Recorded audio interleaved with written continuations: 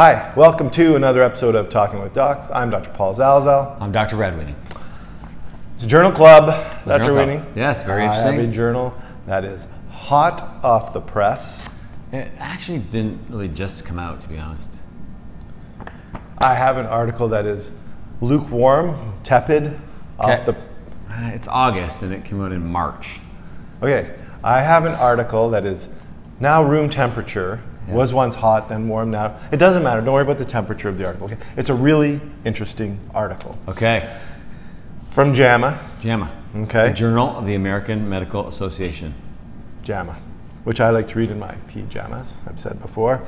Evaluating the association between low-density lipoprotein cholesterol reduction and relative and absolute effects of statin treatment, a systematic review and meta-analysis. That's so LDLs and statins, not a very controversial topic. It's controversial, okay, but it's a good article. It is. Scientific article that was in JAMA. So we thought we would just do a little quick review of it. Yes, and of note, we also have another little video that talks about absolute and relative risk reduction, a number needed to treat, and one meta-analysis that might be worth looking at if you're interested in this kind of terminology. Yeah, because that kind of terminology appears a lot, obviously, in scientific studies. Okay, so here it is. This is a controversial topic, as you mentioned, because statins are a class of medication that are used to reduce cholesterol, specifically LDL cholesterol, which is thought to play a major role in the development of atherosclerosis, which is plaques in the arteries, which can lead to heart attacks, stroke, and death. Right, so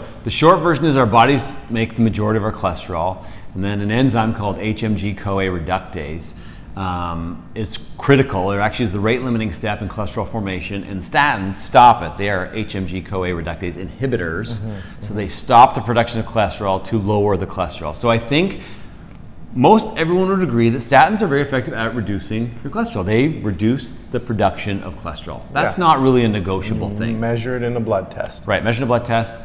But now, why are two orthopedic surgeons? What do we care so much about statins for? Well, A, we have patients that have heart attacks and strokes. That's the first thing. We care about healthy living. That's why we replace people's joints so they can have better lives. B, but also, the side effects of statins include muscle pains, and orthopedic surgeons were in the business of treating muscle aches and pains. And C, this orthopedic surgeon has high cholesterol.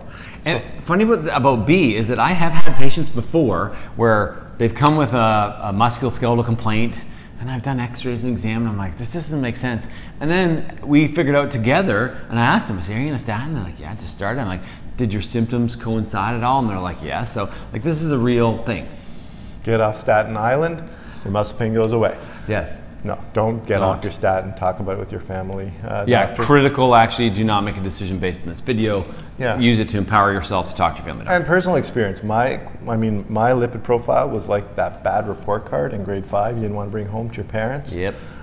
Did you ever have one of those? I didn't, to be honest with you. Me neither. I always had good report cards, but I had two older sisters that always had better report cards. Yeah. So it was tough. That's hard. They were pretty good report cards. Yeah. Anyway, so... Do you want to talk about that? At some point. Okay. So I am on a statin, okay? So that's why this article, for those reasons, we're interested in this article. Okay, so this actually is a meta-analysis like we talked about. So the short answer is it pools a whole bunch of similar studies to try to get more reliable evidence with bigger numbers and longer follow-up. So what they did is someone did a systematic review where they looked through all of the research papers from 1987 to I think June of 2021, so 34 years, to find high-quality randomized controlled trials that had a minimum of 2-year follow-up, comparing the use of statins versus placebos in not only the lowering of cholesterol, but really looking at outcomes that included all-cause mortality, heart attacks, and strokes. Those are the endpoints. Endpoints that they were looking for. Because some studies look at all sorts of endpoints, so they chose these 3. And how many studies did they find in 34 years of research, Paul? Okay, well, they initially they found like 175 or something like that. But when they did their systematic review and went through it to say which are good articles that are worth looking into more detail, they came up with 21. Right, because the best meta-analysis is one that has articles that are, or studies that are very, very, very similar. Because heterogeneity, or when it's slightly different, reduces the reliability of your findings. Right. And they talk about that in this study. Sure. So 21 articles. So they pooled all their data to try and see if taking the statin medication reduces the chance of all-cause mortality, that means dying from anything, having a heart attack, and having a stroke. And the secondary analysis they did was to say, well, if your cholesterol is lowered by these statin medications, can we see a relationship between the lowering of the cholesterol and these outcomes? Okay. So first, still following? Is this too confusing? it's a Pause and rewind. It's a lot. Okay, so let's first start with the relative risk reduction. So this is a term that compares the difference in the outcome of the treated group versus the non-treated group. So what they found was the relative risk reduction for all-cause mortality was 9%, for heart attack was 29%, and for stroke was 14%. How did you memorize those? That's well done. Well, you know, I would have to refer to them. But anyway, bottom line is those relative risk reductions look good. Yes. Right?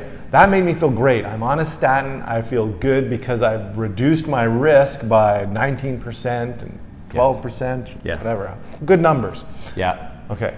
And then they looked a little closer at what's called the absolute risk reduction. So essentially the actual number of people who had reduced events.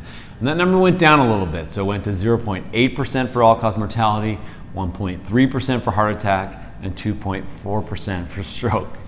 So the absolute risk reduction is not that great, modest as they described it. Yes. Now what that means is that the number of people you need to treat with the statin medication is closely related to the absolute risk reduction and not the relative risk reduction. So it turns out you have to treat like, I don't know, 70 people. One of them, I think it said 77 people had to be on statins for 4.4 years to stop one heart attack. So that is not as engaging a number as those initial relative risk reductions. Right.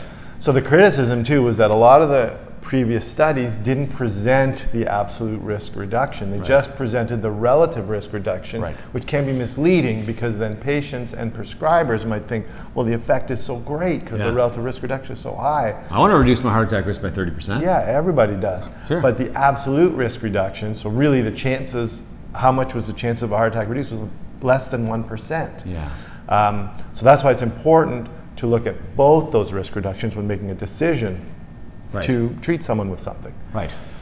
So what some of the conclusions, because obviously there's a lot of discussion about this paper, and the authors themselves said, listen, the studies weren't all exactly the same, so there is a little bit of what's called heterogeneity in the data, so that increases the potential for the results to not be quite as definitive as they would claim, and they acknowledge this. Yeah. And other people certainly brought this up as well.